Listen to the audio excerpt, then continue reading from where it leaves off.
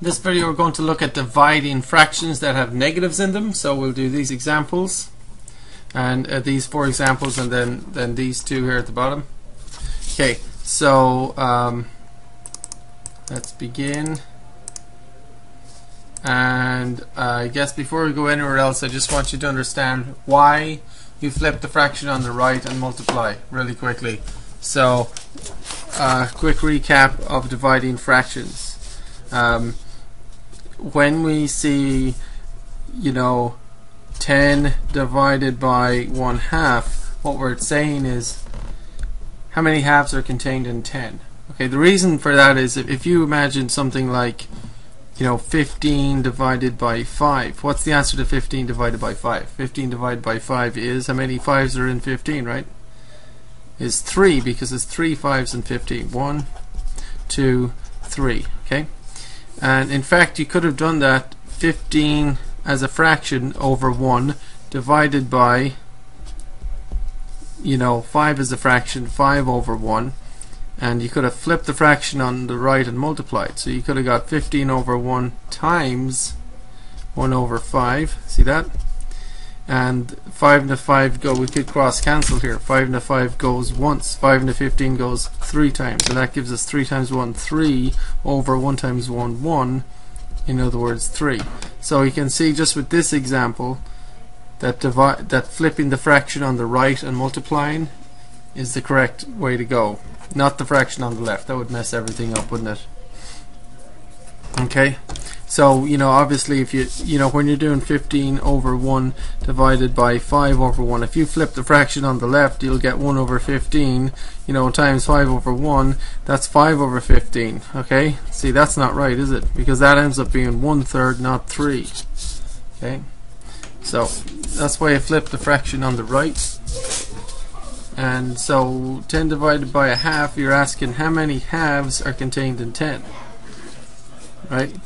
So you're saying 1/2 plus 1/2 gives 1, and then 1/2 plus 1/2, that's another 1, right? So how many halves do I need to add up to get to 10? How many halves? Right. So there's 2 halves in 1, so how many halves are in 10?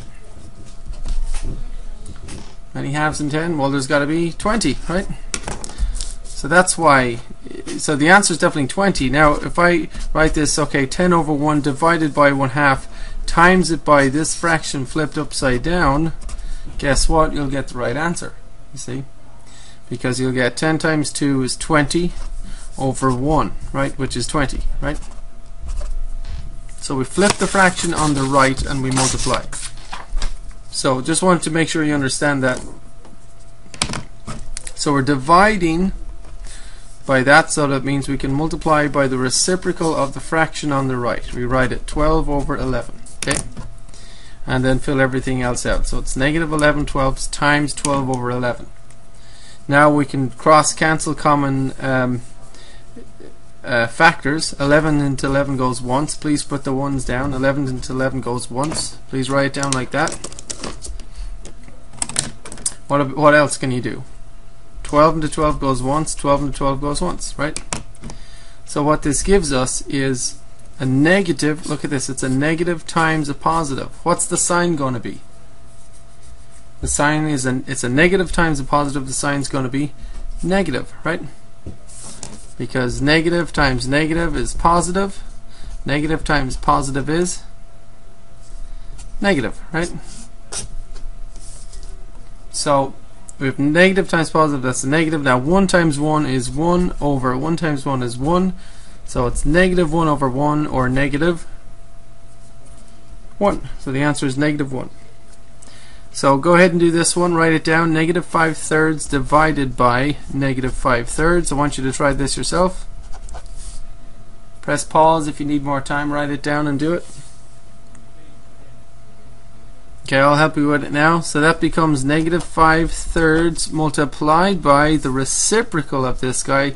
And the reciprocal has the same sign, by the way. You just flip him upside down. 3/5. Okay? Negative 3/5. Okay?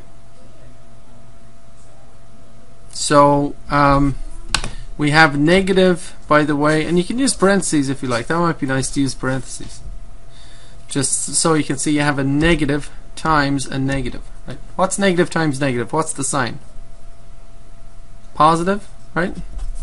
And can we cross cancel? See, 5 and a 5 goes once, 5 and a 5 goes once. Anything else? You can cross cancel the 3's also, right? 3 into 3 goes once, 3 into 3 goes once. So we have positive 1 times 1, 1 over 1 times 1, 1, which gives positive 1. And that's the answer, 1, right? So this answer is just 1. This answer was negative 1. Let's go on to these guys. Negative 7/9 divided by negative 56 over 99. Write this one down and try it, and then we'll do it. I'll do it with you. So negative 7/9 divided by negative 56/99. So we're dividing fractions. Negative 7/9. If I divide by this fraction, I multiply by the reciprocal, and the reciprocal has the same sign. It's just negative. We flip it upside down, 99 over 56. Okay. And you can use parentheses if you like. And you can see that that's definitely a negative times a negative. So what should the sign be? Positive, right? And can we cross cancel common factors?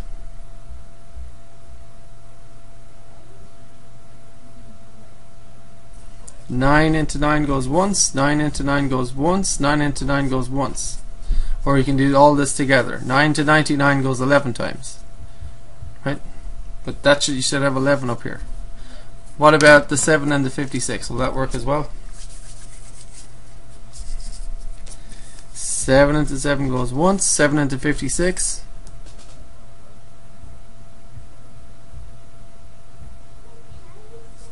Eight times, right?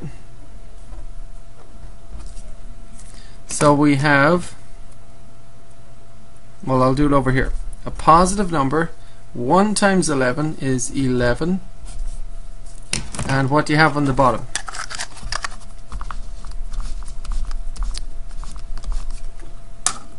On the bottom we have 1 times 8, which is 8. So positive 11/8, or just 11/8. And as a mixed number, that could be 8 into 11 goes once, remainder 3. So 1 and 3/8, or 11/8, whichever, right? So write this one down and do it yourself. 4/5 divided by negative 24/35. 4/5 divided by negative 24/35. Then I'll do it. Okay, please press pause if you need more time. I'll do it now. So we've got 4/5 multiplied by the reciprocal of the fraction on the right. It's still going to be negative, but it'll be upside down. 35/24. Okay, you can use parentheses if it makes it look nicer with the fractions. Okay, now we can decide what the sign is going to be. We've got a positive times a negative. What's the sign going to be? Positive times negative. Sign's going to be negative. Notice that we're proving that when you take a positive and divide it by a negative, you get a negative. See that? So we're proving some rules here. Anyway, we'll go over that in a sec. But when we cross cancel, 5 and a 5 goes once, 5 and a 35, 7 times. What else? 4 into 4 goes once, 4 into 24, 6 times, right? So we get negative 1 times 7 is 7. 1 times 6, 6. Negative 7/6. And as a mixed number, what's that? Negative 1 and 1/6, right? Okay, so I just want to point out the rules that we've been proving here. Notice that this one was a negative divided by a positive. Okay, so we had a negative divided by positive. I want to write it with the fraction bar actually. So I mean this was a negative divided by positive, and what was the answer? See, it flipped, it became a just like a negative times a positive, and the answer was negative, right?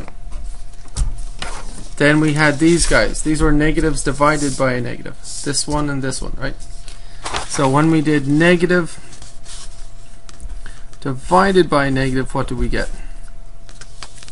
It ended up being negative times negative, which became positive. Look at this. Negative became this. Negative divided by a negative became a negative times a negative, which was positive, right? So we've proven that, and this one is actually a positive over a positive divided by a negative, isn't it? It's a positive, you see, divided by a negative, and the answer became negative. It actually turned into a positive times a negative, right? Which became negative, right?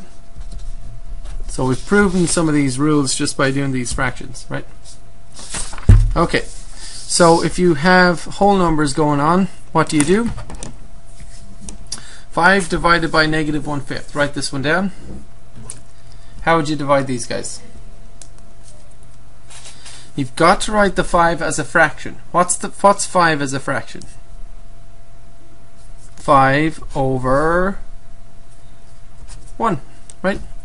So it's 5 over 1 multiplied by the reciprocal of this fraction. What's the reciprocal?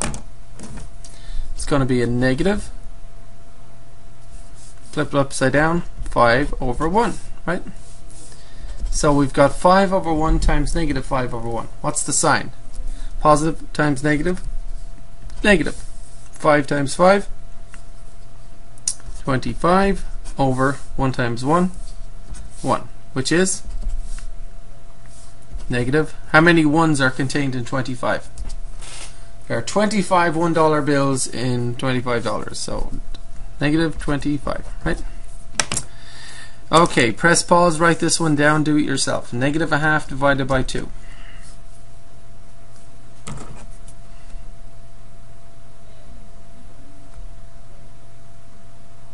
Okay, I hope you tried it yourself. I'll do it now with you. So it's negative 1/2. And by the way, what's 2 as a whole, as a fraction? 2 is 2 over 1. So we can write that over 1, and so it's negative a half times the reciprocal of 2 over 1. Flip it upside down, 1 over 2. So it's a negative times positive, which is negative. 1 times 1 is 1. 2 times 2 is 4. So the answer is negative 1/4.